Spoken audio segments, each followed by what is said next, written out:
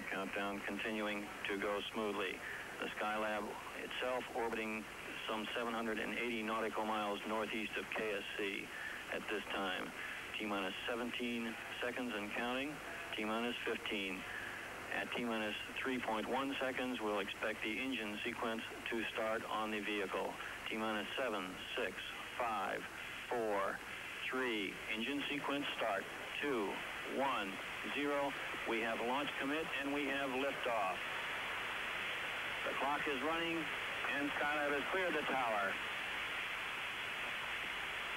Tower, Houston, Skylab 2. We fix anything. We've got a pitch and a roll program. Houston is now controlling. The thrust is going all engine. The airlock, as you can see, is a rather... Finally, Weitz demonstrated some of the alarm systems which warn of fire and other dangers aboard the spacecraft.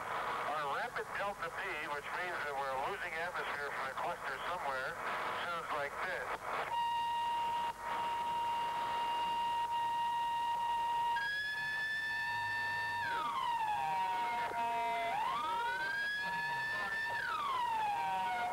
That gets your attention also. Good now, Dick. Roger, understand the f-stop's wide open now. It is a mixture of the old veteran with the younger companion. The veteran Young has walked the surface of the moon. In fact, that's where he was when NASA got word that Congress had approved money for development of the space shuttle back in 1973. Young was named chief of the astronaut office at the Johnson Space Center in 1975 and assigned commander of the shuttle in 1978. For the past 3 years, he and Crippen have trained for the upcoming flight. They would joke they've been overtrained, but the preparation continues until liftoff. Texas-born Crippen makes up in charisma what John Young has in experience. While he could probably conquer Hollywood, Crippen instead became a NASA astronaut in 1969, serving as backup for 3 Skylab missions. He will serve as pilot for the maiden shuttle voyage. What he and Young have repeatedly said they want the shuttle to accomplish is to make space travel passé. They hope the shuttle will become so economical that it can be used regularly for space construction, satellite placement and repair, and scientific experimentation.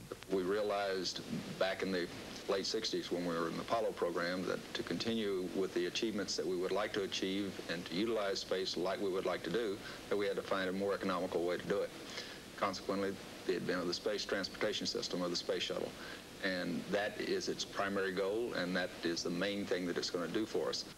But while the world waits for the launch of the Space Shuttle Columbia, Young and Crippen realize their flight is merely a test to see if design and production of a reusable spacecraft has been successful.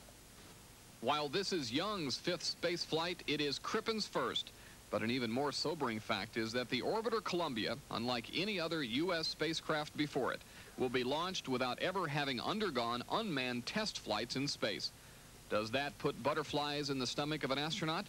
As John Young says, if you're not nervous, you don't understand what's happening. At the Kennedy Space Center, Gary Whitaker for ABC News. T-minus 15, 14, 13, T-minus 10, 9, 8, 7, 6, 5, 4. We've gone for main engine start. We have main engine start.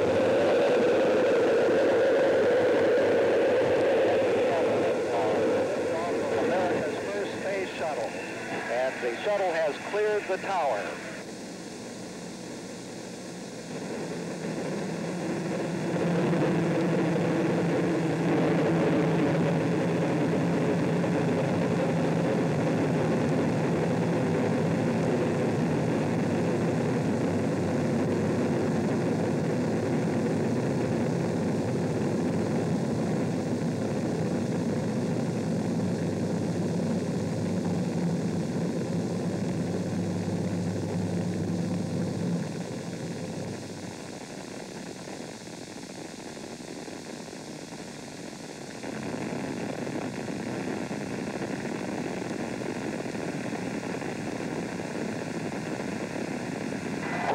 Power back to Cuba, Roger.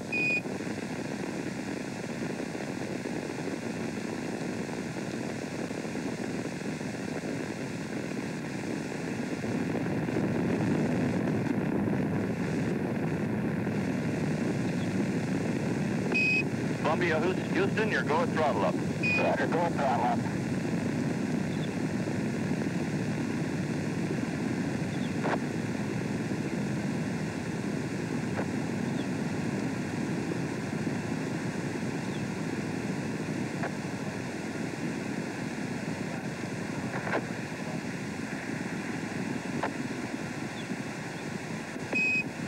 Roger, Columbia, on the nice ride. You're lofting a little bit, so it could probably be slightly high at staging. 1 minute 45 seconds coming up on go, no go.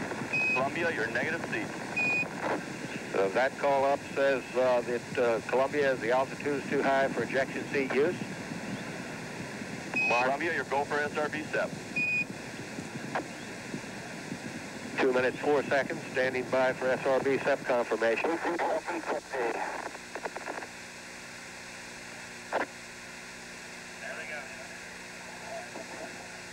Roger on the SEP, Columbia. Mark, 2 minutes 20 seconds, confirm solid rocket booster SEP.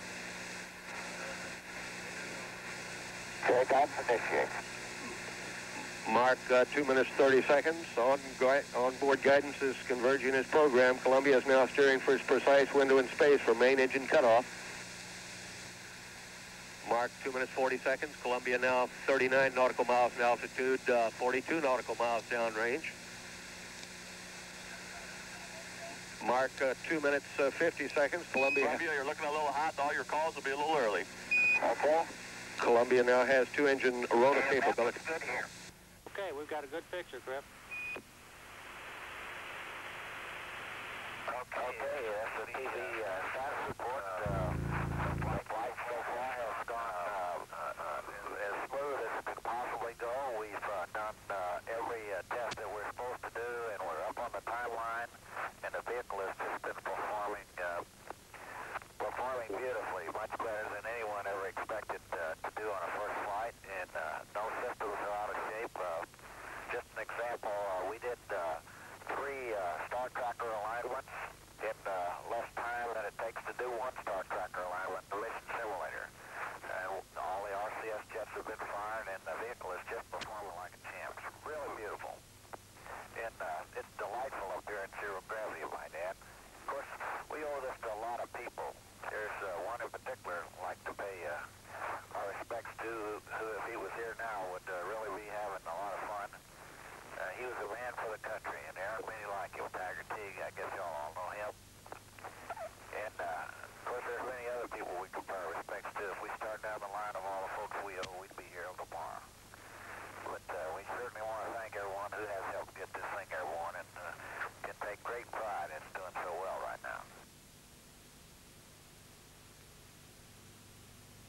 Okay, John, sir, we appreciate those comments.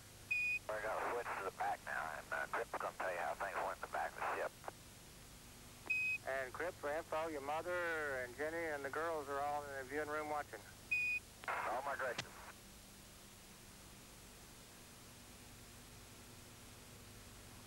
Okay, we're switching over to the aft camera here. Now we're showing the aft deck. How does that picture look to you? Coming in real good. Okay, Hank. I'd like to echo John's words as I usually do. I guess being the so-called rookie on this flight, I had a thrill from the moment of liftoff all the way up to what we're doing now. It's really been super. The spacecraft has worked as advertised all the way along. A few little minor news problems, but nothing of significance. I guess the major one you guys are working on down there is dealing with some of our instrumentation. But I think we've got something that's really going to mean something to the country and the world. This vehicle is performing like a champ, like all of us that have worked so long on it knew that you would. I guess in acknowledging people that have done a lot for the program, I think it's only right that we mentioned a couple of guys that gave their lives a few weeks ago in our countdown demonstration test, John Bjornstad and Forrest Cole. They believed in the space program. It meant a lot to them. I'm sure they'd be thrilled to see where we have the vehicle now. Our hat is off to those guys. But it's been fun. We think the rest of the mission is looking forward to working with you guys and looking forward to landing in Edwards a couple days from now. And unless you got some questions, Hank, I guess that does it. That was good timing. I think you must have practiced. We're just about to lose your ghost song. Just accident.